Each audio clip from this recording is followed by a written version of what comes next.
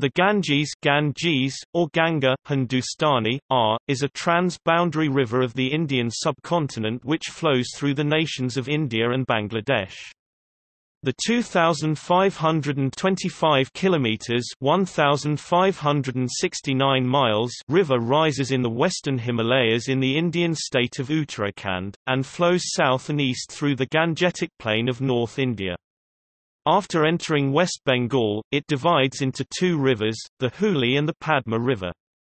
The Hooghly, or Adi Ganga, flows through several districts of West Bengal and into the Bay of Bengal near Sagar Island. The other, the Padma, also flows into and through Bangladesh, and joins the Meghna River which ultimately empties into the Bay of Bengal. The Ganges is one of the most sacred rivers to Hindus. It is also a lifeline to millions of Indians who live along its course and depend on it for their daily needs. It is worshipped in Hinduism and personified as the goddess Ganga. It has also been important historically, with many former provincial or imperial capitals such as Kannauj, Kampilya, Kanpur, Kara, Prayag or Allahabad, Kashi, Pataliputra or Patna, Hajipur, Munga, Bhagalpur, Baranagar, Murshidabad, Baharampur, Nabadwip, Saptagram and Kolkata located on its banks. The Ganges is highly polluted. Pollution threatens not only humans, but also more than 140 fish species, 90 amphibian species and the endangered Ganges river dolphin. The Ganges is a major source of global ocean plastic pollution. The levels of fecal coliform bacteria from human waste in the waters of the river near Varanasi are more than 100 times the Indian government's official limit. The Ganga Action Plan, an environmental initiative to clean up the river, has been a major failure thus far, due to rampant corruption, lack of will on behalf of the government and its bureaucracy, lack of technical expertise, poor environmental planning, and lack of support from religious authorities. Many people even consider it to be providing the salvation to the person whose dead body has been cremated or buried at the bank of river, which has led to the increasing number of half-burned or shallow buried dead bodies being dumped in the Ganges, further polluting it with corpses.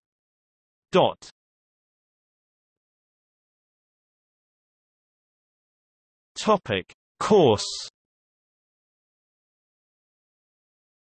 The main stream of Ganga begins at the confluence of the Bhagirathi and Alaknanda rivers in the town of Devprayag in the Garhwal division of the Indian state of Uttarakhand. The Bhagirathi is considered to be the source in Hindu culture and mythology, although the Alaknanda is longer, and, therefore, hydrologically the source stream. The headwaters of the Alaknanda are formed by snowmelt from peaks such as Nanda Devi, Trizal, and Kamat. The Bhagirathi rises at the foot of Gangotri Glacier, at Gomukh, at an elevation of 3,892 meters (12,769 feet), being mythologically referred to as, residing in the matted locks of Shiva, symbolically Tapovan, being a meadow of ethereal beauty at the feet of Mount Shivling, just 5 kilometers (3.1 miles) away. Although many small streams comprise the headwaters of Ganga, the 6 longest and the 5 confluences are considered sacred. The 6 headstreams are the Alaknanda, Daliganga, Nandakini, Pinda, Mandakini, and Bhagirathi rivers. The 5 confluences, known as the Panch Prayag, are all along the Alaknanda.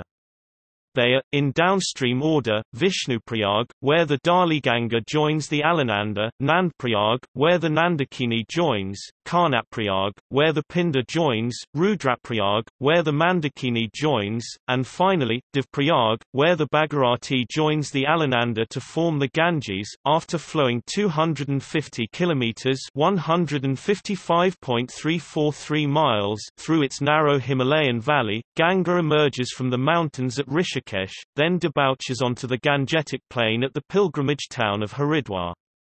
At Haridwar, a dam diverts some of its waters into the Ganga Canal, which irrigates the Doab region of Uttar Pradesh, whereas the river, whose course has been roughly southwest until this point, now begins to flow southeast through the plains of northern India.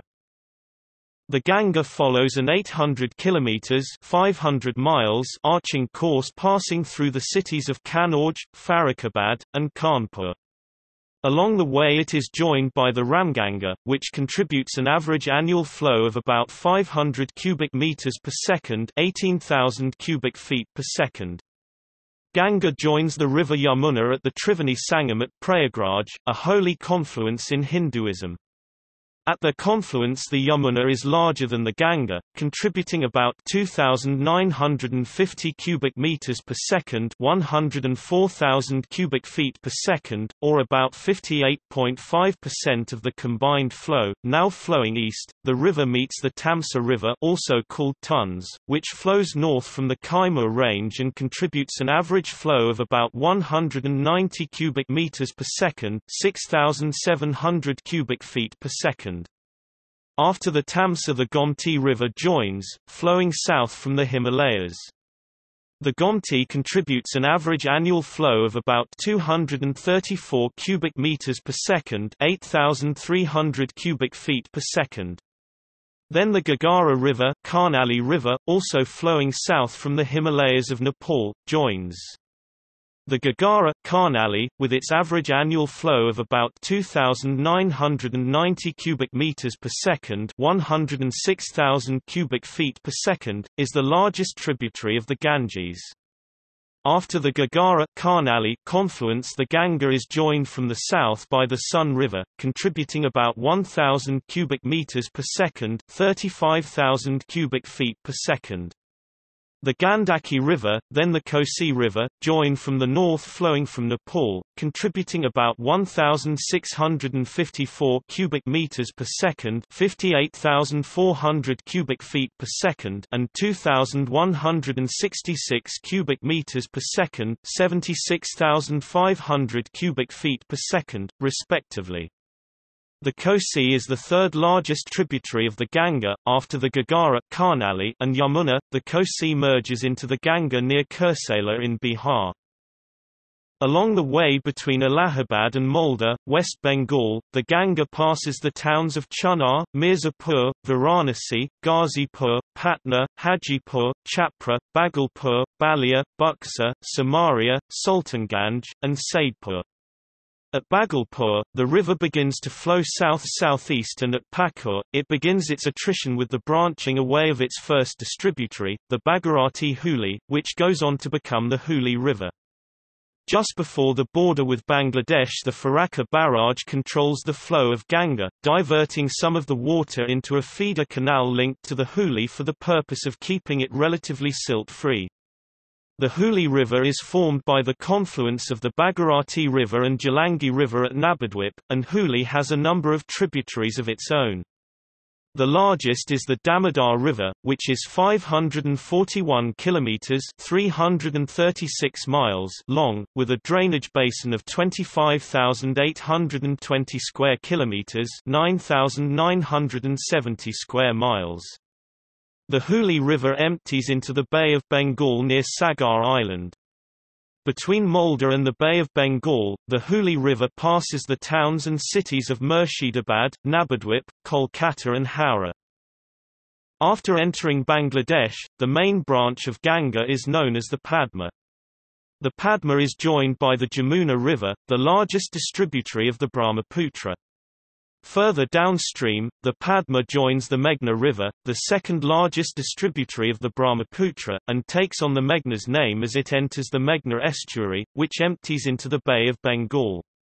Here it forms the 1,430 by 3,000 kilometers (890 by 1,860 miles) Bengal fan, the world's largest submarine fan, which alone accounts for 10 to 20% of the global burial of organic carbon. The Ganga Delta, formed mainly by the large, sediment-laden flows of the Ganga and Brahmaputra rivers, is the world's largest delta, at about 59,000 square kilometers (23,000 square miles).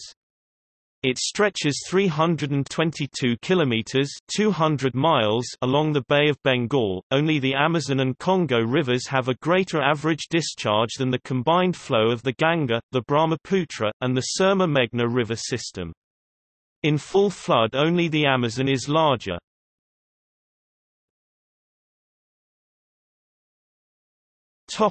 Geology. The Indian subcontinent lies atop the Indian tectonic plate, a minor plate within the Indo-Australian plate. Its defining geological processes commenced 75 million years ago, when, as a part of the southern supercontinent Gondwana, it began a northeastwards drift—lasting 50 million years—across the then unformed Indian Ocean. The subcontinent's subsequent collision with the Eurasian plate and subduction under it, gave rise to the Himalayas, the planet's highest mountain ranges. In the former seabed immediately south of the emerging Himalayas, plate movement created a vast trough, which, having gradually been filled with sediment borne by the Indus and its tributaries and the Ganges and its tributaries, now forms the Indo-Gangetic Plain. The Indo-Gangetic Plain is geologically known as a foredeep or fallen basin.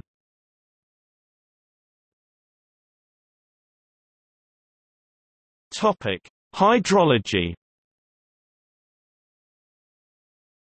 Major left-bank tributaries include Gomti River, Gagara River, Gandaki River, and Kosi River. Major right-bank tributaries include Yamuna River, Sun River, Punpun and Damodar. The hydrology of the Ganges River is very complicated, especially in the Ganges Delta region. One result is different ways to determine the river's length, its discharge, and the size of its drainage basin. The name Ganga is used for the river between the confluence of the Bhagirathi and Alaknanda rivers, in the Himalayas, and the India-Bangladesh border, near the Farakka barrage and the first bifurcation of the river. The length of the Ganges is frequently said to be slightly over 2,500 kilometers (1,600 miles) long, about 2,505 kilometers (1,557 miles) to 2,525 kilometers (1,569 miles), or perhaps 2,550 kilometers (1,580 miles). In these cases the river's source is usually assumed to be the source of the Bhagirathi River, Gangoti Glacier at Gomukh, and its mouth being the mouth of the Meghna River on the Bay of Bengal. Sometimes the source of the Ganges is considered to be at Haridwar, where its Himalayan headwater streams debouch onto the Gangetic Plain. In some cases, the length of the Ganges is given for its Hooghly River distributary, which is longer than its main outlet via the Meghna River, resulting in a total length of about 2,620 kilometers (1,630 miles) from the source of the Bhagirathi, or 2,135 kilometers (1,327 miles) from Haridwar to the Hooghly's mouth. In other cases the length is said to be about 2,240 kilometers (1,390 miles) from the source of the Bhagirathi to the Bangladesh border, where its name changes to Padma. For similar reasons, sources differ over the size of the river's drainage basin. The basin covers parts of 4 countries, India, Nepal, China, and Bangladesh, 11 Indian states, Himachal Pradesh, Uttarakhand, Uttar Pradesh, Madhya Pradesh, Chhattisgarh, Bihar, Jharkhand, Punjab, Haryana, Rajasthan, West Bengal, and the Union Territory of Delhi. The Ganges Basin, including the Delta but not the Brahmaputra or Meghna basins, is about 1,080,000 square kilometers (420,000 square miles), of which 861,000 square kilometers (332,000 square miles) are in India, about 80%, 140,000 square kilometers (54,000 square miles) in Nepal, 13%, 46,000 square kilometers 18,000 square miles in Bangladesh, 4%, and 33,000 square kilometers 13,000 square miles in China, 3%. Sometimes the Ganges and Brahmaputra Meghna drainage basins are combined for a total of about 1,600,000 square kilometers (620,000 square miles), or 1,621,000 square kilometers (626,000 square miles). The combined Ganges-Brahmaputra-Meghna basin, abbreviated GBM or GMB, drainage basin is spread across Bangladesh, Bhutan, India, Nepal, and China. The Ganges basin ranges from the Himalaya and the Trans-Himalaya in the north, to the northern slopes of the Vindhya range in the south, from the eastern slopes of the Aravalli in the west to the Chota Nagpur plateau and the Sundarbans delta in the east. A significant portion of the discharge from the Ganges comes from the Himalayan mountain system. Within the Himalaya, the Ganges basin spreads almost 1,200 km from the Yamuna-Satluj divide along the Simla Ridge, forming the boundary with the Indus basin in the west, to the Singalila Ridge along the Nepal-Sikkim border, forming the boundary with the Brahmaputra basin in the east. This section of the Himalaya contains 9 of the 14 highest peaks in the world over 8,000 meters in height, including Mount Everest, which is the high point of the Ganges basin. The other peaks over 8,000 meters in the basin are Kangchenjunga, Lhotse, Makalu, Cho Oyu, Dhaulagiri, Manaslu, Annapurna and Shishapangma. The Himalayan portion of the basin includes the southeastern portion of the state of Himachal Pradesh, the entire state of Uttarakhand, the entire country of Nepal and the extreme northwestern portion of the state of West Bengal. The discharge of the Ganges also differs by source. Frequently, discharge is described for the mouth of the Meghna River, thus combining the Ganges with the Brahmaputra and Meghna. This results in a total average annual discharge of about 38,000 cubic meters per second, 1,300,000 cubic feet per second, or 42,470 cubic meters per second, 1,500,000 cubic feet per second.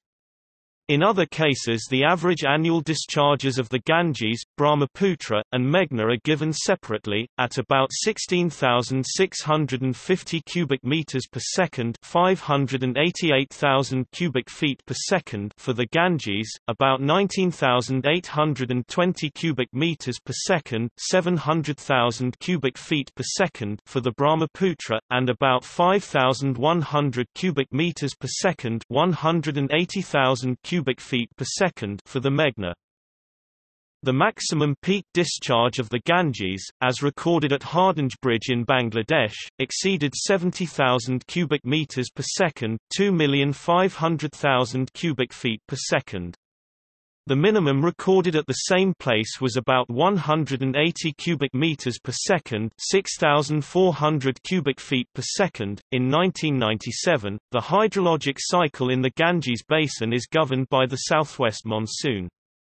About 84% of the total rainfall occurs in the monsoon from June to September. Consequently, stream flow in the Ganges is highly seasonal. The average dry season to monsoon discharge ratio is about 1 to 6, as measured at Hardinge Bridge. This strong seasonal variation underlies many problems of land and water resource development in the region. The seasonality of flow is so acute it can cause both drought and floods. Bangladesh, in particular, frequently experiences drought during the dry season and regularly suffers extreme floods during the monsoon. In the Ganges Delta, many large rivers come together, both merging and bifurcating in a complicated network of channels. The two largest rivers, the Ganges and Brahmaputra, both split into distributary channels, the largest of which merge with other large rivers before themselves joining. This current channel pattern was not always the case. Over time, the rivers in Ganges Delta have changed course, sometimes altering the network of channels in significant ways. Before the late 12th century, the Bhagirathi-Hooghly distributary was the main channel of the Ganges and the Padma was only a minor spill channel. The main flow of the river reached the sea not via the modern Hooghly River but rather by the Adi Ganga. Between the 12th and 16th centuries, the Bhagirathi-Hooghly and Padma channels were more or less equally significant. After the 16th century, the Padma grew to become the main channel of the Ganges. It is thought that the Bhagirathi-Hooghly became increasingly choked with silt, causing the main flow of the Ganges to shift to the southeast and the Padma River. By the end of the 18th century, the Padma had become the main distributary of the Ganges. One result of this shift to the Padma was that the Ganges joined the Meghna and Brahmaputra rivers before emptying into the Bay of Bengal, together instead of separately.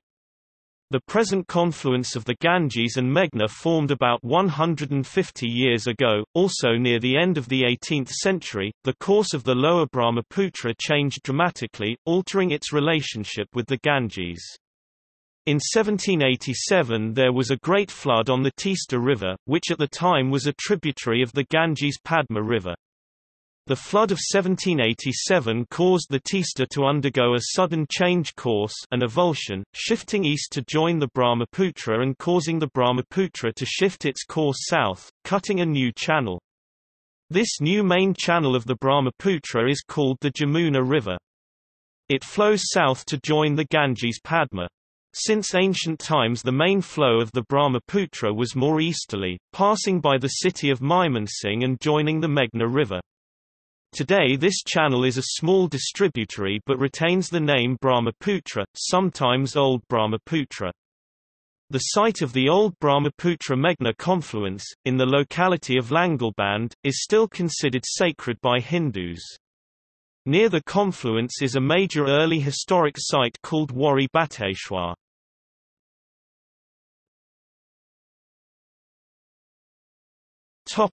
History. The late Harappan period, about 1900 to 1300 BCE, saw the spread of Harappan settlement eastward from the Indus River basin to the Ganges-Yamuna Doab, although none crossed the Ganges to settle its eastern bank.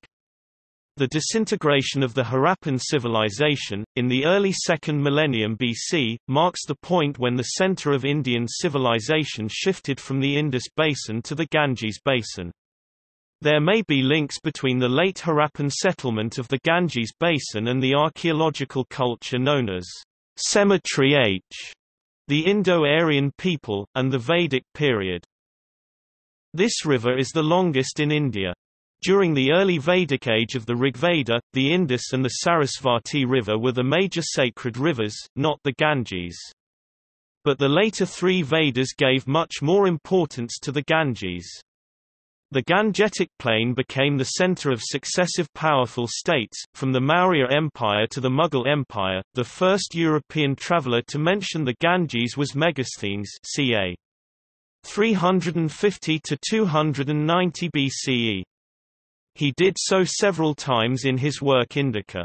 India, again, possesses many rivers both large and navigable, which, having their sources in the mountains which stretch along the northern frontier, traverse the level country, and not a few of these, after uniting with each other, fall into the river called the Ganges.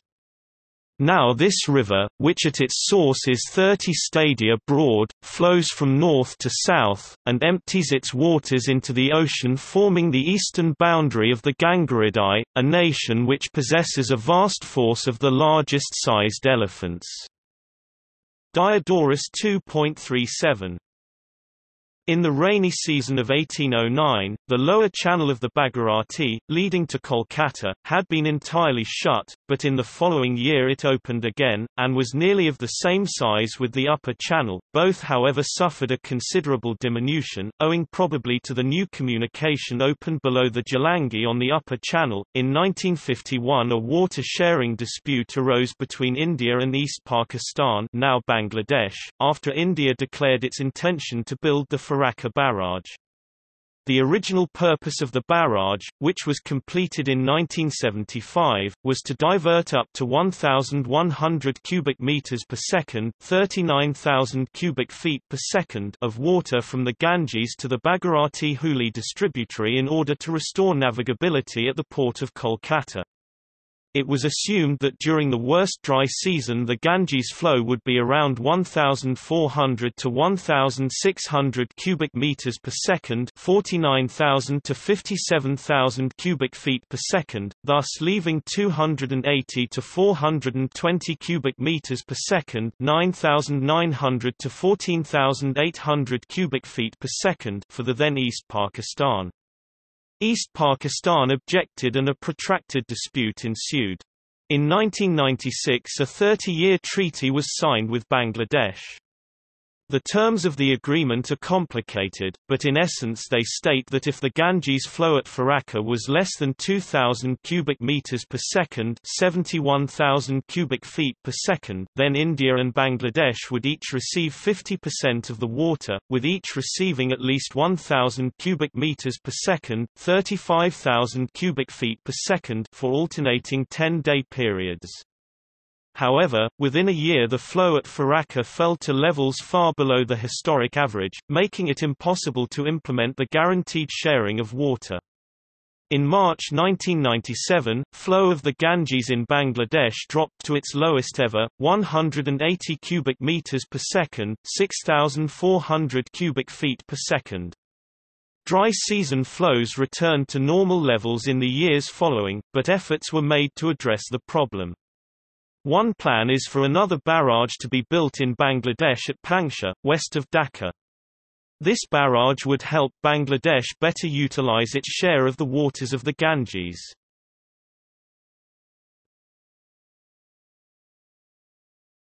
Topic: Religious and cultural significance.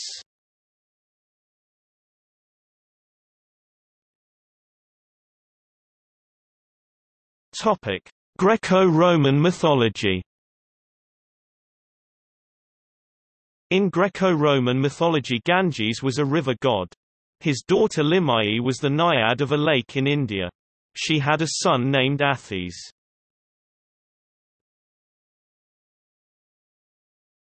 Topic: Embodiment of sacredness. The Ganges is a sacred river to Hindus along every fragment of its length. All along its course, Hindus bathe in its waters, paying homage to their ancestors and to the gods by cupping the water in their hands, lifting it and letting it fall back into the river. They offer flowers and rose petals and float shallow clay dishes filled with oil and lit with wicks diyas. On the journey back home from the Ganges, they carry small quantities of river water with them for use in rituals. Ganga Jal, literally water of the Ganges. The Ganges is the embodiment of all sacred waters in Hindu mythology. Local rivers are said to be like the Ganges, and are sometimes called the local Ganges. The Kaveri River of Karnataka and Tamil Nadu in southern India is called the Ganges of the south. The Godavari is the Ganges that was led by the sage Gautama to flow through central India. The Ganges is invoked whenever water is used in Hindu ritual, and is therefore present in all sacred waters. In spite of this, nothing is more stirring for a Hindu than a dip in the actual river, which is thought to remit sins, especially at one of the famous tithas such as Gangotri, Haridwar, Prayag, or Varanasi. The symbolic and religious importance of the Ganges is one of the few things that Hindu India, even its skeptics, are agreed upon. Jawaharlal Nehru, a religious iconoclast himself, asked for a handful of his ashes to be thrown into the Ganges. The Ganga, he wrote in his will, is the river of India, beloved of her people, round which are intertwined her racial memories, her hopes and fears, her songs of triumph, her victories and her defeats. She has been a symbol of India's age-long culture and civilization, ever-changing, ever-flowing, and yet ever the same Ganga.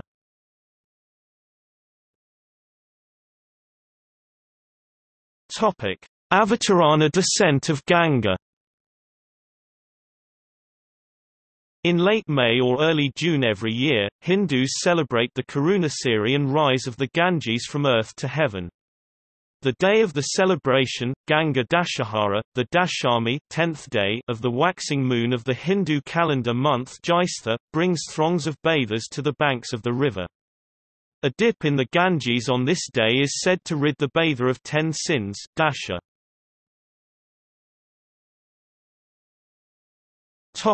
Sanskrit 10 hara, to destroy, or alternatively, 10 lifetimes of sins. Those who cannot journey to the river, however, can achieve the same results by bathing in any nearby body of water, which, for the true believer, in the Hindu tradition, takes on all the attributes of the Ganges. The Karunasiri is an old theme in Hinduism with a number of different versions of the story. In the Vedic version, Indra, the lord of Svarga heaven, slays the celestial serpent, Vritra, releasing the celestial liquid, the soma, or the nectar of the gods, which then plunges to the earth and waters it with sustenance. In the Vaishnava version of the myth, the heavenly waters are now a river called Vishnupadi, Padi, Skt. From the foot of. As Lord Vishnu completes his celebrated 3 strides of earth, sky, and heaven, Vishnu as Vamana stubs his toe on the vault of heaven, punches open a hole, and releases the Vishnupadi, which until now had been circling around the cosmic egg within. Flowing out of the vault, she plummets down to Indra's heaven, where she is received by Dhruva, the once steadfast worshipper of Vishnu, now fixed in the sky as the pole star. Next, she streams across the sky forming the Milky Way and arrives on the moon. She then flows down earthwards to Brahma's realm, a divine lotus atop Mount Meru, whose petals form the earthly continents. There, the divine waters break up, with one stream, the Alananda, flowing down one petal into Bharatvarsha India as the Ganges. It is Shiva, however, among the major deities of the Hindu pantheon, who appears in the most widely known version of the Avatarana story. Told and retold in the Ramayana, the Mahabharata and several Puranas, the story begins with a sage, Kapila, whose intense meditation has been disturbed by the 60,000 sons of King Sagara. Livid at being disturbed, Kapila sears them with his angry gaze, reduces them to ashes, and dispatches them to the netherworld. Only the waters of the Ganges, then in heaven, can bring the dead sons their salvation. A descendant of these sons, King Bhargiratha, anxious to restore his ancestors, undertakes rigorous penance and is eventually granted the prize of Ganga's descent from heaven. However, since her turbulent force would also shatter the earth, Bhargiratha persuades Shiva in his abode on Mount Kailash to receive Ganga in the coils of his tangled hair and break her fall. Ganga descends, is tamed in Shiva's locks, and arrives in the Himalayas.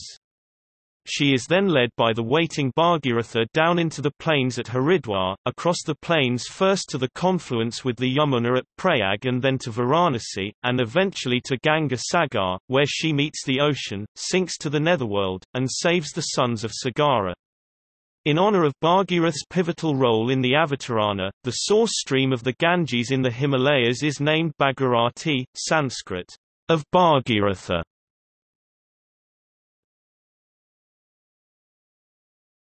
Topic: Redemption of the dead. Since Ganga had descended from heaven to earth, she is also the vehicle of ascent, from earth to heaven. As the Triloka Pathagamini, Skt. Triloka. Topic: 3 worlds. Patha. Road. Gamini equals one who travels. Of the Hindu tradition, she flows in heaven, earth, and the netherworld, and, consequently, is a titha, or crossing point of all beings, the living as well as the dead. It is for this reason that the story of the Avatarana is told at Shraddha ceremonies for the deceased in Hinduism, and Ganges water is used in Vedic rituals after death. Among all hymns devoted to the Ganges, there are none more popular than the ones expressing the worshipper's wish to breathe his last surrounded by her waters. The Gangastakam expresses this longing fervently, O Mother. Necklace adorning the worlds. Banner rising to heaven. I ask that I may leave of this body on your banks, drinking your water, rolling in your waves, remembering your name, bestowing my gaze upon you. No place along her banks is more longed for at the moment of death by Hindus than Varanasi, the great cremation ground, or Mahashamshana. Those who are lucky enough to die in Varanasi, are cremated on the banks of the Ganges, and are granted instant salvation. If the death has occurred elsewhere, salvation can be achieved by immersing the ashes in the Ganges. If the ashes have been immersed in another body of water, a relative can still gain salvation for the deceased by journeying to the Ganges, if possible during the lunar fortnight of the ancestors. In the Hindu calendar month of Ashwin, September or October, and performing the Shraddha rites, Hindus also perform Pinda Pradana, a rite for the dead, in which balls of rice and sesame seed are offered to the Ganges while the names of the deceased relatives are recited. Every sesame seed in every ball thus offered, according to one story, assures 1,000 years of heavenly salvation for each relative. Indeed, the Ganges is so important in the rituals after death that the Mahabharata, in one of its popular slokas, says, "If only one bone of a deceased person should touch the water of the Ganges, that person shall dwell on it in heaven." As if to illustrate this truism, the Kashi Kanda Varanasi chapter of the Skanda Purana recounts the remarkable story of Vahika, a profligate and unrepentant sinner, who is killed by a tiger in the forest. His soul arrives before Yama, the Lord of Death, to be judged for the hereafter. Having no compensating virtue, Vahika's soul is at once dispatched to hell. While this is happening, his body on earth, however, is being picked at by vultures, one of whom flies away with a foot bone. Another bird comes after the vulture, and in fighting him off, the vulture accidentally drops the bone into the Ganges below. Blessed by this happenstance, Vahika, on his way to hell, is rescued by a celestial chariot which takes him instead to heaven.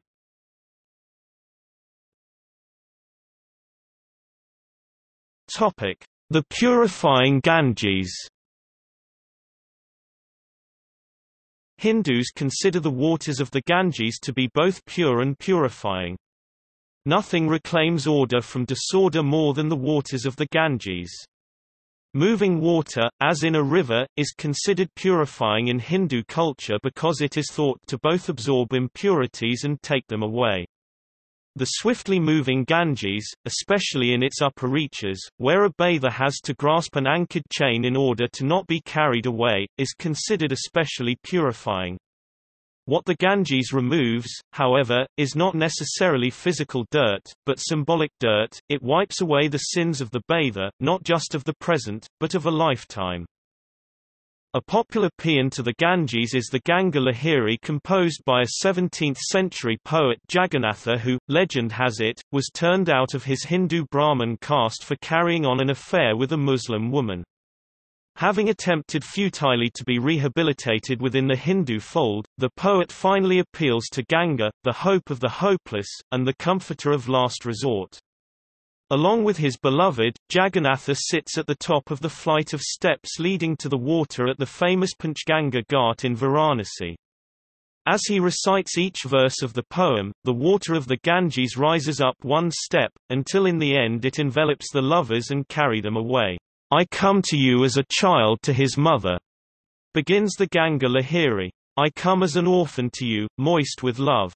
I come without refuge to you, giver of sacred rest. I come a fallen man to you, uplifter of all.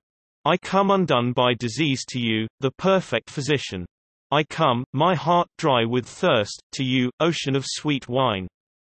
Do with me whatever you will."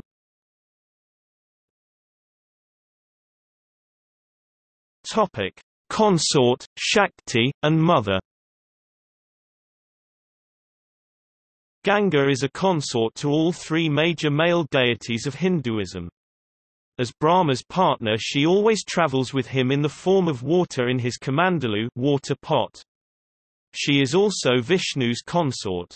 Not only does she emanate from his foot as Vishnupadi in the Avatarana story, but is also, with Sarasvati and Lakshmi, one of his co-wives. In one popular story, envious of being outdone by each other, the co-wives begin to quarrel. While Lakshmi attempts to mediate the quarrel, Ganga and Sarasvati heap misfortune on each other. They curse each other to become rivers, and to carry within them, by washing, the sins of their human worshippers. Soon their husband, Vishnu, arrives and decides to calm the situation by separating the goddesses.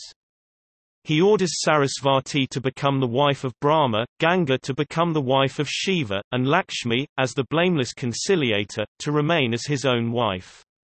Ganga and Sarasvati, however, are so distraught at this dispensation, and wail so loudly, that Vishnu is forced to take back his words. Consequently, in their lives as rivers they are still thought to be with him. It is Shiva's relationship with Ganga that is the best known in Ganges mythology. Her descent, the Avatarana, is not a one-time event, but a continuously occurring one in which she is forever falling from heaven into his locks and being forever tamed. Shiva is depicted in Hindu iconography as Gangadhara, the bearer of the Ganges, with Ganga, shown as spout of water, rising from his hair. The Shiva-Ganga relationship is both perpetual and intimate. Shiva is sometimes called Uma Ganga Patiswara, husband and lord of Uma, Parvati, and Ganga. And Ganga often arouses the jealousy of Shiva's better-known consort Parvati. Ganga is the Shakti, or the moving, restless, rolling energy in the form of which the otherwise recluse and unapproachable Shiva appears on earth. As water, this moving energy can be felt, tasted, and absorbed. The war god Skanda addresses the sage Agastya in the Kashi Kand of the Skanda Purana in these words: "One should not be amazed that this Ganges is really power, for is she not the supreme Shakti of the eternal Shiva, taken in the form of water? This Ganges, filled with the sweet wine of compassion, was sent out for the salvation of the world by Shiva, the Lord of the Lords. Good people should not think this triple-paved river to be like the 1,000 other earthly rivers, filled with water. The Ganges is also the mother, the Ganga Mata, Mata equals mother, of Hindu worship and culture, accepting all and forgiving all. Unlike other goddesses, she has no destructive or fearsome aspect, destructive though she might be as a river in nature. She is also a mother to other gods. She accepts Shiva's incandescent seed from the fire god Agni, which is too hot for this world, and cools it in her waters. This union produces Skanda, or Kartikeya, the god of war. In the Mahabharata, she is the wife of Shantanu, and the mother of heroic warrior patriarch, Bhishma. When Bhishma is mortally wounded in battle, Ganga comes out of the water in human form and weeps uncontrollably over his body. The Ganges is the distilled lifeblood of the Hindu tradition, of its divinities, holy books, and enlightenment. As such, her worship does not require the usual rites of invocation avahana at the beginning and dismissal visarjana at the end, required in the worship of other gods. Her divinity is immediate and everlasting.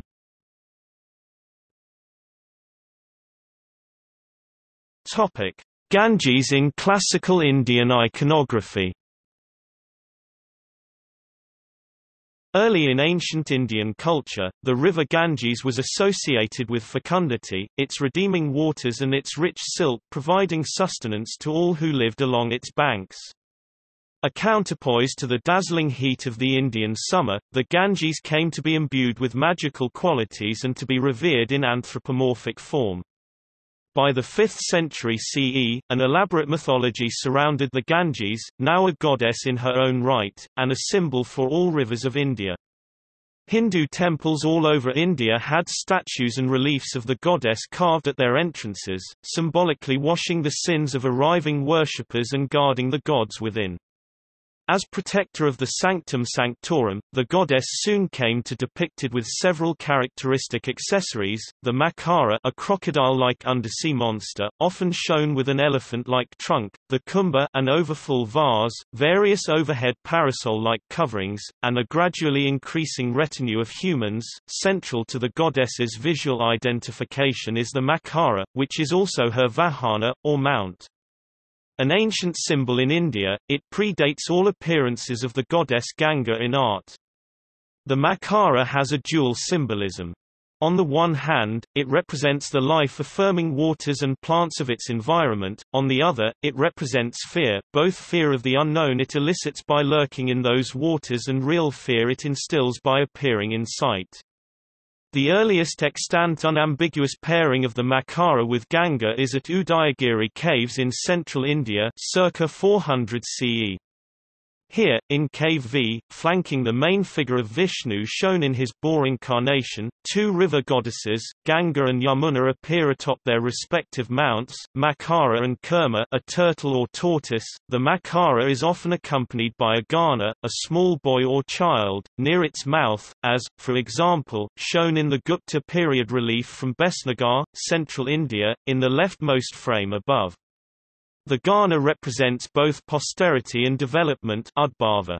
The pairing of the fearsome, life-destroying Makara with the youthful, life-affirming Gana speaks to two aspects of the Ganges herself. Although she has provided sustenance to millions, she has also brought hardship, injury, and death by causing major floods along her banks. The goddess Ganga is also accompanied by a dwarf attendant, who carries a cosmetic bag, and on whom she sometimes leans, as if for support. See, for example, frames 1, 2, and 4 above. The Purna Kumbh or full pot of water is the second most discernible element of the Ganga iconography.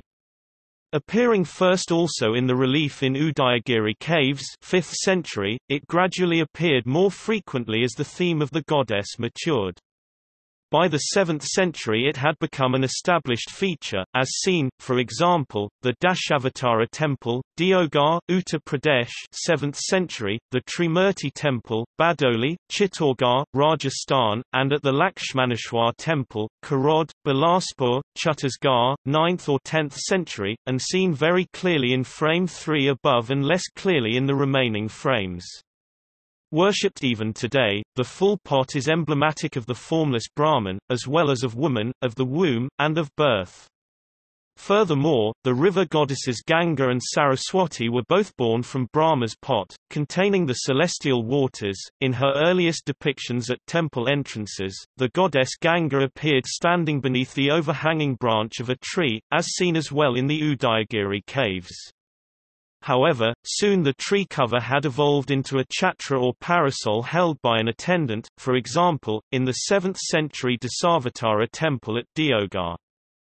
The parasol can be clearly seen in frame 3 above, its stem can be seen in frame 4, but the rest has broken off. The cover undergoes another transformation in the temple at Karod, Bilaspur 9th or 10th century, where the parasol is lotus-shaped, and yet another at the Trimurti temple at Badoli where the parasol has been replaced entirely by a lotus. As the iconography evolved, sculptors in the central India especially were producing animated scenes of the goddess, replete with an entourage and suggestive of a queen en route to a river to bathe. A relief similar to the depiction in frame 4 above, is described in PAL 1997, p. 43 as follows: a typical relief of about the 9th century that once stood at the entrance of a temple. The river goddess Ganga is shown as a voluptuously endowed lady with a retinue. Following the iconographic prescription, she stands gracefully on her composite Makara mount and holds a water pot. The dwarf attendant carries her cosmetic bag, and a female holds the stem of a giant lotus leaf that serves as her mistress's parasol. The fourth figure is a male guardian. Often in such reliefs the Makara's tail is extended with great flourish into a scrolling design symbolizing both vegetation and water.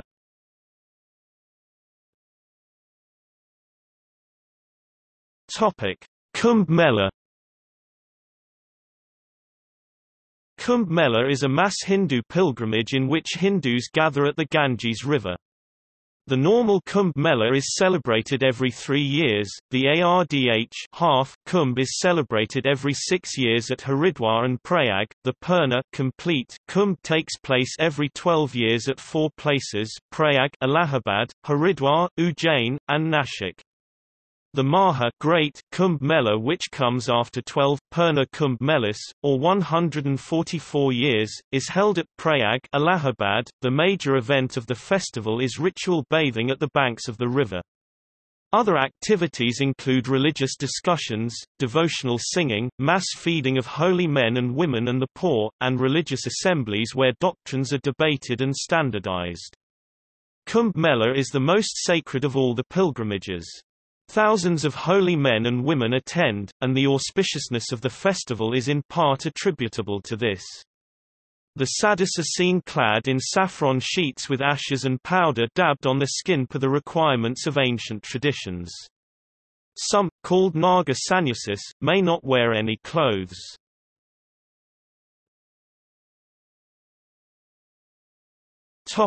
Irrigation. The Ganges and its all tributaries, especially the Yamuna, have been used for irrigation since ancient times. Dams and canals were common in Gangetic Plain by 4th century BCE. The Ganges-Brahmaputra Meghna Basin has a huge hydroelectric potential, on the order of 200,000 to 250,000 megawatts, nearly half of which could be easily harnessed. As of 1999, India tapped about 12% of the hydroelectric potential of the Ganges and just 1% of the vast potential of the Brahmaputra.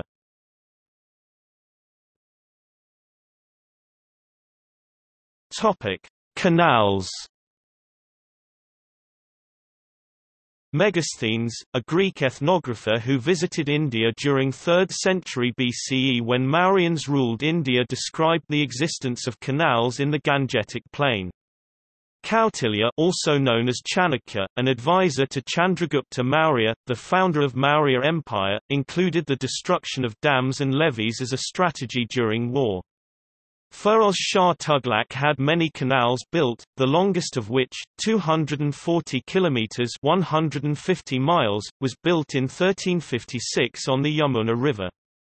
Now known as the Western Yamuna Canal, it has fallen into disrepair and been restored several times. The Mughal Emperor Shah Jahan built an irrigation canal on the Yamuna River in the early 17th century. It fell into disuse until 1830, when it was reopened as the Eastern Yamuna Canal, under British control. The reopened canal became a model for the Upper Ganges Canal and all following canal projects. The first British canal in India—with no Indian antecedents—was the Ganges Canal, built between 1842 and 1854. Contemplated first by Col John Russell Colvin in 1836, it did not at first elicit much enthusiasm from its eventual architect Sir Proby Thomas Courtly, who balked at idea of cutting a canal through extensive low-lying land in order to reach the drier upland destination. However, after the Agra famine of 1837–38, during which the East India Company's administration spent 2,300,000 rupees on famine relief, the idea of a canal became more attractive to the company's budget-conscious court of directors. In 1839, the Governor-General of India, Lord Auckland, with the court's assent, granted funds to Courtly for a full survey of the swath of land that underlay and fringed the projected course of the canal. The Court of Directors, moreover, considerably enlarged the scope of the projected canal, which, in consequence of the severity and geographical extent of the famine, they now deemed to be the entire Doab region. The enthusiasm, however, proved to be short-lived. Auckland's successor as Governor-General, Lord Ellenborough, appeared less receptive to large-scale public works, and for the duration of his tenure, withheld major funds for the project. Only in 1844, when a new Governor-General, Lord Hardinge, was appointed, did official enthusiasm and funds return to the Ganges Canal project. Although the intervening impasse had seemingly affected Courtly's health and required him to return to Britain in 1845 for recuperation, his European sojourn gave him an opportunity to study contemporary hydraulic works in the United Kingdom and Italy. By the time of his return to India, even more supportive men were at the helm, both in the northwestern provinces, with James Thomason as Lieutenant Governor, and in British India with Lord Dalhousie as Governor-General. Canal construction, under Courtly's supervision, now went into full swing. A 560 kilometers (350 miles) long canal, with another 480 kilometers (300 miles) of branch lines, eventually stretched between the headworks in Haridwar, splitting into two branches below Aligarh, and its two confluences with the Yamuna, Jumna in Map, Mainstem in Etawah, and the Ganges in Kanpur, Kanpur in Map. The Ganges Canal, which required a total capital outlay of £2.15 million, was officially opened in 1854 by Lord Dalhousie. According to historian Ian Stone, it was the largest canal ever attempted in the world, 5 times greater in its length than all the main irrigation lines of Lombardy and Egypt put together, and longer by a third than even the largest USA navigation canal, the Pennsylvania Canal.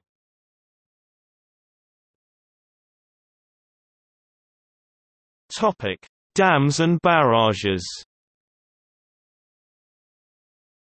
A major barrage at Farakka was opened on 21 April 1975. It is located close to the point where the main flow of the river enters Bangladesh, and the tributary Hooghly, also known as Bhagirathi, continues in West Bengal past Kolkata. This barrage, which feeds the Hooghly branch of the river by a 42 km (26 miles) long feeder canal, and its water flow management has been a long lingering source of dispute with Bangladesh. Indo-Bangladesh Ganges Water Treaty signed in December 1996 addressed some of the water sharing issues between India and Bangladesh. There is Lav Kush barrage across the river Ganges in Kanpur. Terry Dam was constructed on Bhagirathi River, tributary of the Ganges. It is located 1.5 km downstream of Ganesh Prayag, the place where Telangana meets Bhagirathi.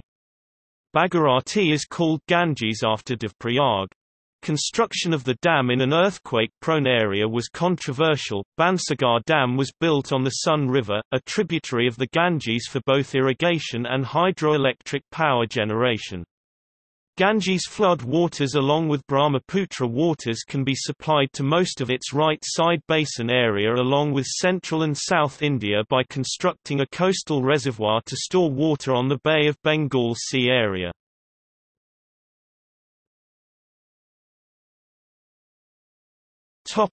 Economy. The Ganges Basin with its fertile soil is instrumental to the agricultural economies of India and Bangladesh. The Ganges and its tributaries provide a perennial source of irrigation to a large area.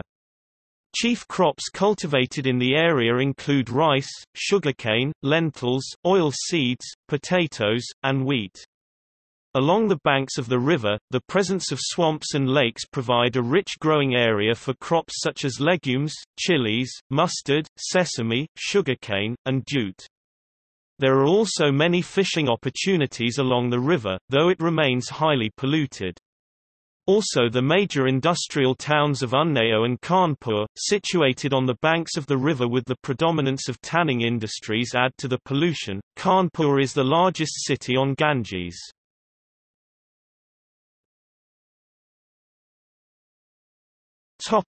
Tourism. Tourism is another related activity. 3 towns holy to Hinduism, Haridwar, Prayag, Allahabad, and Varanasi, attract thousands of pilgrims to its waters to take a dip in the Ganges, which is believed to cleanse oneself of sins and help attain salvation. The rapids of the Ganges also are popular for river rafting, attracting adventure seekers in the summer months. Also, several cities such as Kanpur, Kolkata and Patna have developed riverfront walkways along the banks to attract tourists.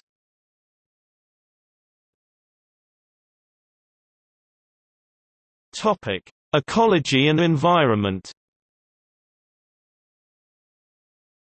Human development, mostly agriculture, has replaced nearly all of the original natural vegetation of the Ganges basin. More than 95% of the upper Gangetic plain has been degraded or converted to agriculture or urban areas. Only one large block of relatively intact habitat remains, running along the Himalayan foothills and including Rajaji National Park, Jim Corbett National Park, and Dudhwa National Park. As recently as the 16th and 17th centuries, the upper Gangetic Plain harbored impressive populations of wild Asian elephants, Elephas maximus, Bengal tigers, Panthera t. tigris, Indian rhinoceros, Rhinoceros unicornus, gaurs, Bos gaurus, barracingas, Rusivus duvorschli, sloth bears, Melursus ursinus, and Indian lions, Panthera leo persica. In the 21st century there are few large wild animals, mostly deer, wild boars, wildcats, and small numbers of Indian wolves, golden jackals, and red and Bengal foxes. Bengal tigers survive only in the Sundarbans area of the Ganges Delta. The Sundarbans freshwater swamp ecoregion, however, is nearly extinct. Threatened mammals in the upper Gangetic Plain include the tiger, elephant, sloth bear, and four-horned antelope Tetracerus quadricornus. Many types of birds are found throughout the basin, such as minor, psittacular parakeets, crows, kites, partridges, and fowls. Ducks and snipes migrate across the Himalayas during the winter, attracted in large numbers to wetland areas. There are no endemic birds in the upper Gangetic Plain. The great Indian bustard Ardeotis nigriceps and lesser florican Siphiatides indicus are considered globally threatened. The natural forest of the upper Gangetic Plain has been so thoroughly eliminated it is difficult to assign a natural vegetation type with certainty. There are a few small patches of forest left, and they suggest that much of the upper plains may have supported a tropical moist deciduous forest with sal Shorea robusta as a climax species. A similar situation is found in the lower Gangetic Plain, which includes the lower Brahmaputra River. The lower plains contain more open forests, which tend to be dominated by Bombax khyber in association with Albizia procera, Duobunga grandiflora, and Staculia villosa. There are early seral forest communities that would eventually become dominated by the climax species Sal Shorea robusta, if forest succession was allowed to proceed. In most places forests fail to reach climax conditions due to human causes. The forests of the lower Gangetic Plain, despite thousands of years of human settlement, remained largely intact until the early 20th century. Today only about 3% of the ecoregion is under natural forest and only one large block, south of Varanasi, remains. There are over 40 protected areas in the ecoregion, but over half of these are less than 100 square kilometers, 39 square miles. The fauna of the lower Gangetic Plain is similar to the upper plains, with the addition of a number of other species such as the smooth-coated otter Lutrogale perspicillata and the large Indian civet Vivera zabetha.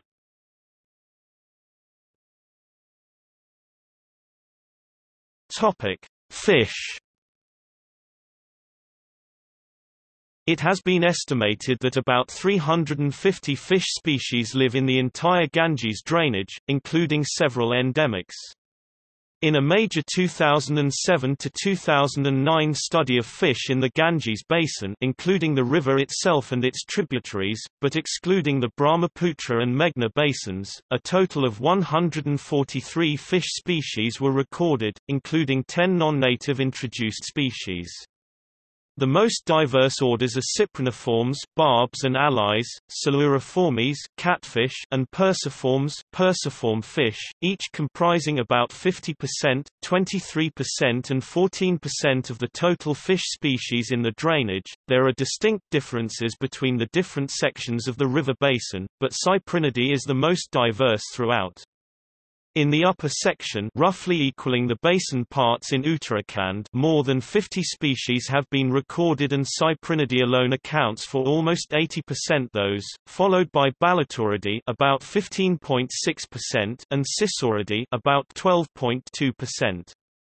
Sections of the Ganges basin at altitudes above 2,400 to 3,000 meters (7,900 to 9,800 feet) above sea level are generally without fish. Typical genera approaching this altitude are Schizothorax, Tor, Beryllius, Nemicalus and Glyptothorax. About 100 species have been recorded from the middle section of the basin, roughly equaling the sections in Uttar Pradesh and parts of Bihar, and more than 55% of these are in family Cyprinidae, followed by Shilbiidae about 10.6% and Cluppidae about 8.6%. The lower section, roughly equaling the basin in parts of Bihar and West Bengal, includes major floodplains and is home to almost 100 species. About 46% of these are in the family Cyprinidae, followed by Shilbiidae about 11.4% and Bagradidae about 9%. The Ganges basin supports major fisheries, but these have declined in recent decades. In the Allahabad region in the middle section of the basin, catches of carp fell from 424.91 metric tons in 1961 to 1968 to 38.58 metric tons in 2001 to 2006, and catches of catfish fell from 201.35 metric tons in 1961 to 1968 to 40.56 metric tons in 2001 to 2006. In the Patna region in the lower section of the basin, catches of carp fell from 383.2 metric tons to 118, and catfish from 373.8 metric tons to 194.48. Some of the fish commonly caught in fisheries include catla, golden marcia, tor petitora, tor marcia, tor, rohu, labeo rohita, walking catfish, Clarias batrachus, pangas catfish, Pangasius, goonch catfish, Bagarius, snakeheads, channa, bronze featherback, Notopterus, and milkfish, chanos. The Ganges basin is home to about 30 fish species that are listed as threatened, with the primary issues being overfishing, sometimes illegal, pollution, water abstraction, siltation and invasive species. Among the threatened species is the critically endangered Ganges shark, Glyphus gangeticus. Several fish species migrate between different sections of the river, but these movements may be prevented by the building of dams.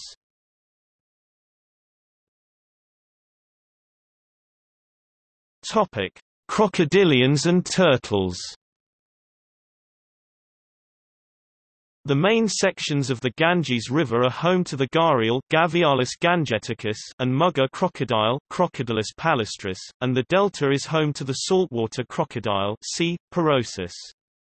Among the numerous aquatic and semi-aquatic turtles in the Ganges basin are the northern river terrapin Batagur baska, only in the lowermost section of the basin, three-striped roofed turtle B. dongoka, red-crowned roofed turtle B. kachuga, black pond turtle Geoclimes hamiltonii, Brahmani river turtle Hardella thurgi, Indian black turtle Melanochles trijuga, Indian eyed turtle Marinia petersi, brown roofed turtle Pangshura smithi, Indian roofed turtle Pangshura tecta, Indian tent turtle Pangshura tentoria, Indian flapshell turtle Lysimys punctata, Indian narrow-headed softshell turtle Chitra indica, Indian softshell turtle Nilsonia gangetica, Indian peacock softshell turtle N. hurum, and Cantor's giant softshell turtle Pelochles cantori, only in the lowermost section of Ganges basin.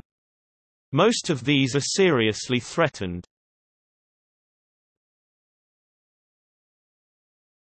Topic: Ganges River dolphin. The river's most famed faunal member is the freshwater Ganges river dolphin, Platanista gangetica, which has been declared India's national aquatic animal. This dolphin used to exist in large schools near to urban centres in both the Ganges and Brahmaputra rivers, but is now seriously threatened by pollution and dam construction. Their numbers have now dwindled to a quarter of their numbers of 15 years before, and they have become extinct in the Ganges' main tributaries. A recent survey by the World Wildlife Fund found only 3,000 left in the water catchment of both river systems. The Ganges river dolphin is one of only 5 true freshwater dolphins in the world. The other four are the Baiji of the Yangtze River in China, now likely extinct, the Indus River dolphin of the Indus River in Pakistan, the Amazon River dolphin of the Amazon River in South America, and the Araguayan River dolphin, not considered a separate species until 2014, of the Araguaia-Tocantins Basin in Brazil. There are several marine dolphins whose ranges include some freshwater habitats, but these five are the only dolphins who live only in freshwater rivers and lakes.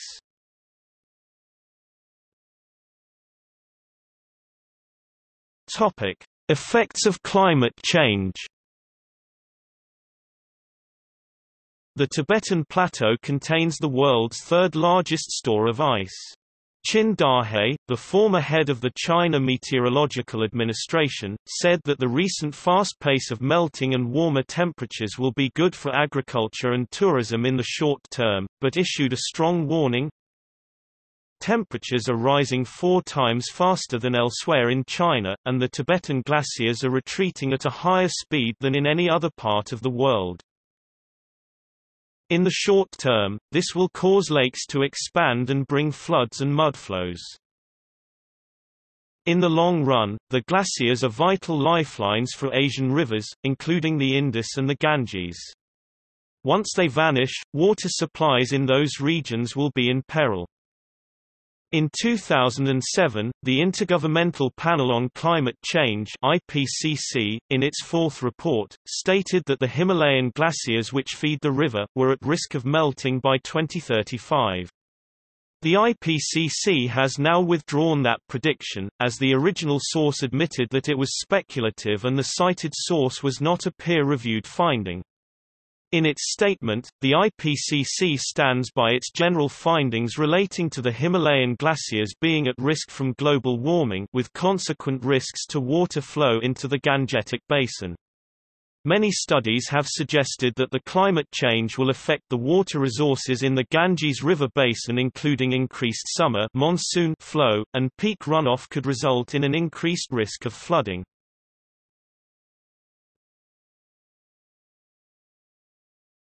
Topic: Pollution and environmental concerns. The Ganges suffers from extreme pollution levels, caused by the 400 million people who live close to the river. Sewage from many cities along the river's course, industrial waste and religious offerings wrapped in non-degradable plastics add large amounts of pollutants to the river as it flows through densely populated areas. The problem is exacerbated by the fact that many poorer people rely on the river on a daily basis for bathing, washing, and cooking. The World Bank estimates that the health costs of water pollution in India equal 3% of India's GDP. It has also been suggested that 80% of all illnesses in India and 1/3 of deaths can be attributed to waterborne diseases. Varanasi, a city of 1 million people that many pilgrims visit to take a holy dip in the Ganges, releases around 200 million litres of untreated human sewage into the river each day, leading to large concentrations of fecal coliform bacteria. According to official standards, water safe for bathing should not contain more than 500 fecal coliforms per 100 milliliters, yet upstream of Varanasi's Ghats the river water already contains 120 times as much, 60,000 fecal coliform bacteria per 100 milliliters. After the cremation of the deceased at Varanasi's Ghats, the bones and ashes are thrown into the Ganges. However, in the past thousands of uncremated bodies were thrown into the Ganges during cholera epidemics, spreading the disease. Even today, holy men, pregnant women, people with leprosy, chicken pox, people who have been bitten by snakes, people who have committed suicide, the poor, and children under 5 are not cremated at the Ghats but are left to float free, in order to decompose in the waters. In addition, those who cannot afford the large amount of wood needed to incinerate the entire body, leave behind a lot of half-burned body parts. After passing through Varanasi, and receiving 32 streams of raw sewage from the city, the concentration of fecal coliforms in the river's waters rises from 60,000 to 1.5 million, with observed peak values of 100 million per 100 milliliters.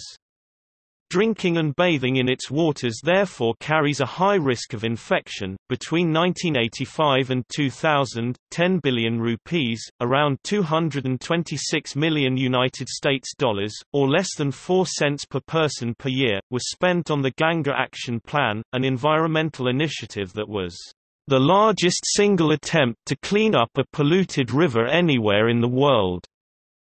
The Ganga Action Plan has been described variously as a failure, a major failure. According to one study, the Ganga Action Plan, which was taken on priority and with much enthusiasm, was delayed for 2 years. The expenditure was almost doubled. But the result was not very appreciable. Much expenditure was done over the political propaganda.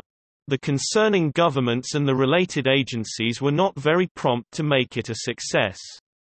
The public of the areas was not taken into consideration. The releasing of urban and industrial wastes in the river was not controlled fully. The flowing of dirty water through drains and sewers were not adequately diverted. The continuing customs of burning dead bodies, throwing carcasses, washing of dirty clothes by washermen, and immersion of idols and cattle wallowing were not checked. Very little provision of public latrines was made and the open defecation of lakhs of people continued along the riverside. All these made the action plan a failure.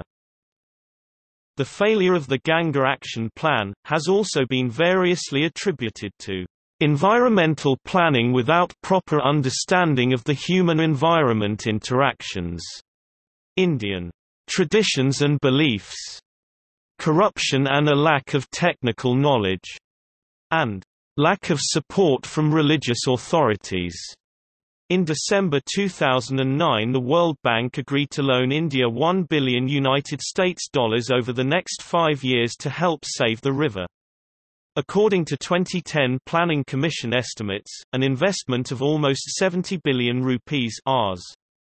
70 billion, approximately 1.5 billion United States dollars, is needed to clean up the river. In November 2008, the Ganges, alone among India's rivers, was declared a national river, facilitating the formation of a national Ganga River Basin Authority that would have greater powers to plan, implement, and monitor measures aimed at protecting the river. In July 2014, the Government of India announced an integrated Ganges development project titled Namami Ganga and allocated 2,037 crore rupees for this purpose. In March 2017, the High Court of Uttarakhand declared the Ganges River a legal person, in a move that, according to one newspaper, could help in efforts to clean the pollution-choked rivers. As of 6 April 2017, the ruling has been commented on in Indian newspapers to be hard to enforce, that experts do not anticipate immediate benefits, that the ruling is hardly game-changing, that experts believe any follow-up action is unlikely, and that the judgment is deficient to the extent it acted without hearing others in states outside Uttarakhand who have stakes in the matter.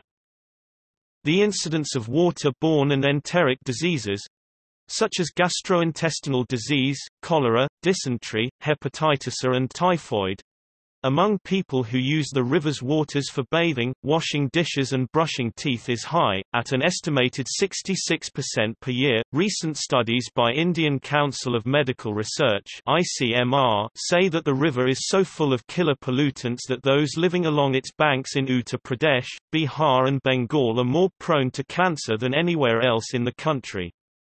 Conducted by the National Cancer Registry Program under the ICMR, the study throws up shocking findings indicating that the river is thick with heavy metals and lethal chemicals that cause cancer. According to Deputy Director General of NCRPA Nandkumar, the incidence of cancer was highest in the country in areas drained by the Ganges and stated that the problem would be studied deeply and with the findings presented in a report to the Health Ministry. Apart from that, many NGOs have came forward to rejuvenate River Ganga.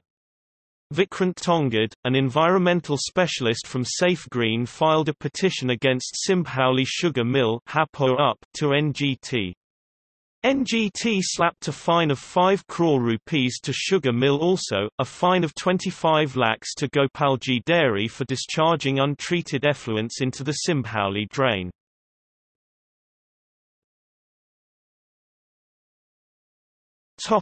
Water shortages. Along with ever-increasing pollution, water shortages are getting noticeably worse. Some sections of the river are already completely dry.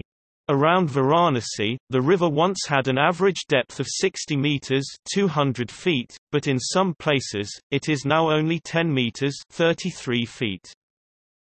To cope with its chronic water shortages, India employs electric groundwater pumps, diesel-powered tankers, and coal-fed power plants. If the country increasingly relies on these energy-intensive short-term fixes, the whole planet's climate will bear the consequences. India is under enormous pressure to develop its economic potential while also protecting its environment, something few, if any, countries have accomplished. What India does with its water will be a test of whether that combination is possible.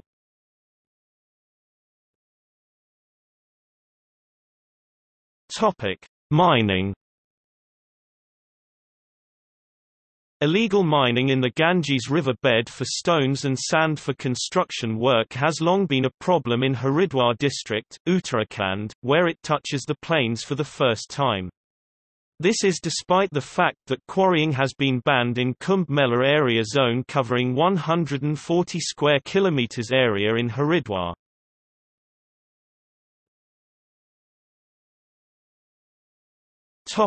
See also Notes